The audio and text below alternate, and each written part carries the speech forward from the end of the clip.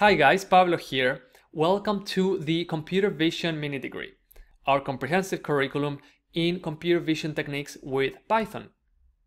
Computer vision is more important than ever. We are seeing for the first time large deployments of computer vision applications across all different industries. Mining, security, smart cities, retail, you name it, it's all over the place. It's more important than ever. It is great that you are learning these techniques here. The fact you have enrolled tells me that you're somebody interested in technology and in using innovative solutions to solve real-world problems.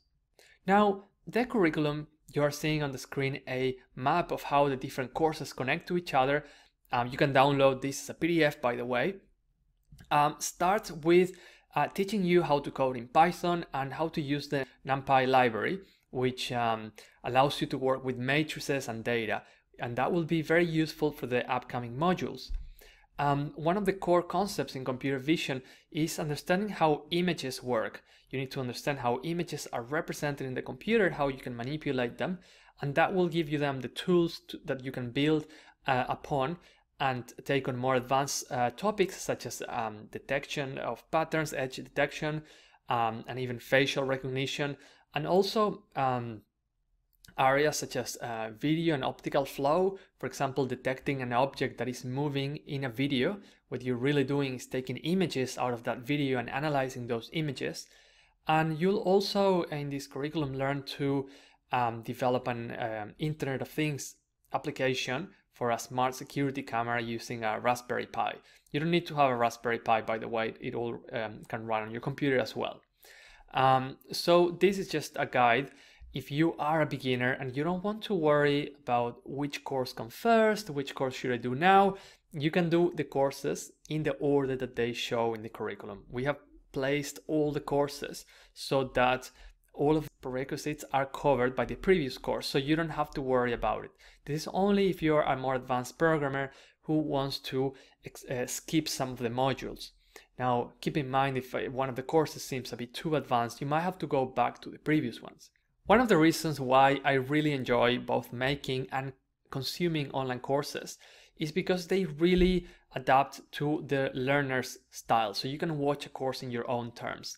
And some techniques that we have seen working for a lot of people are the following. The first one is to have a schedule when you're watching the courses. It can be at different times of the day, it can be in the weekends, but it's important to keep it consistent. We've also noticed that people who get a lot out of our courses tend to follow and code along. So they're watching the video while they're coding. So you can watch the video, you pause, and then you go to the code and add something to your code and then continue the video. So then you get that practical experience.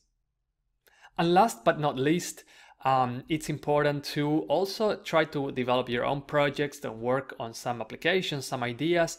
You might have a business idea or something you want to create. So it really works when you are learning something in the course and then you go and you add it to your own project and then you go back to the course. So that gives you a very complete learning experience.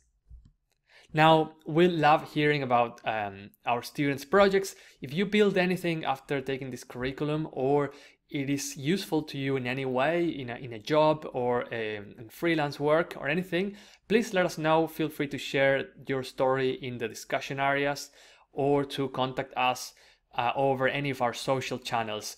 We love hearing about our students, so we'll be very happy to hear on how you have used these skills in your life. Thanks for watching, and it is now time to get started with Python.